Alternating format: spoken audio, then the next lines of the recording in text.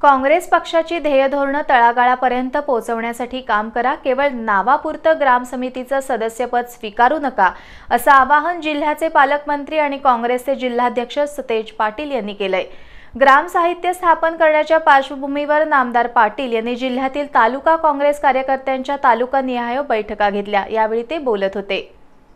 काँग्रेसची ध्येयधोरणं सर्वसामान्य लोकांपर्यंत पोहोचवण्यासाठी तसंच काँग्रेस कार्यकर्त्यांना क्रियाशील बनवण्याच्या उद्देशानं गाव पातळीवर ग्राम समिती गठीत करण्याच्या सूचना प्रदेशाध्यक्ष बाळासाहेब थोरात यांनी दिल्या आहेत। त्यानुसार आज जिल्हाध्यक्ष नामदार सतेज पाटील यांनी काँग्रेस कमिटी कार्यालयात तालुकानिहाय बैठका घेतल्या।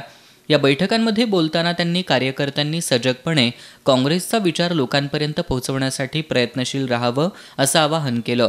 20 फेब्रुवारीपर्यंत या समिती स्थापन करण्याच्या सूचना त्यांनी कार्यकर्त्यांना दिल्या। की 11 सदस्य ज्या ग्रामपंचायतमध्ये आहेत तिथं 4 ग्राम कमिट्या होतील, 15 सदस्य आहेत तिथं 5 होतील आणि 17 सदस्य आहेत तिथं 6 ग्राम कमिट्या होतील। शहरामध्ये वॉर्ड वाईज ग्राम कमिट्या त्या ठिकाणी होतील आणि साधारणपणे कोल्हापूर जिल्ह्यामध्ये कमीत कमी 1500 ग्राम कमिट्या ह्या येणाऱ्या महिन्याभराच्या काळामध्ये प्रस्थापित केल्या जातील। ह्या ग्राम कमिटीच्या माध्यमातून सामान्य माणसाच्या अडचणी असतील, गोरगरिबाला न्याय देण्याचं काम असेल, काही योजना शासकीय पोचत नसतील तर त्याच्या संदर्भातला विषय असेल, या सगळ्या विषयाला आम्ही चालना देणार आहोत।